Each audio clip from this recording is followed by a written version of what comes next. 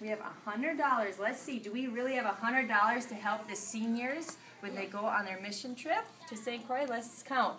5, 10, 15, 20, 25, 30, 35, 40, 45, 50, 55, 60, 65, 70, 75, 80, 85, 90, 95, 100. $100. Now remember, what are we going to do with this $100, Jacob? What? Help the seniors, but we want it to be multiply, right? Increase. You are each going to get $5. And by next Tuesday, you're going to come back and you're going to tell me how you increased the money with the different activities you planned in your journals.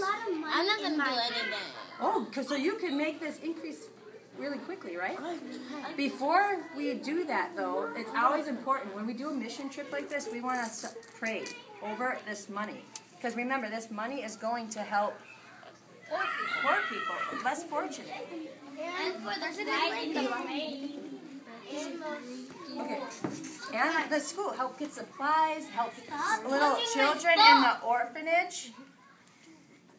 So, let's bow our heads right now, and we're going to pray over this money that we have in our hands. And you're going to all get that real soon. Let's pray. Dear Lord, I thank you so much for this day. I thank you so much for this mission opportunity that we have a part in. I pray that you be with this money. Help that each student, when they get their $5 bill, that they can help it to grow and increase with all these activities and ideas that they had in their mind.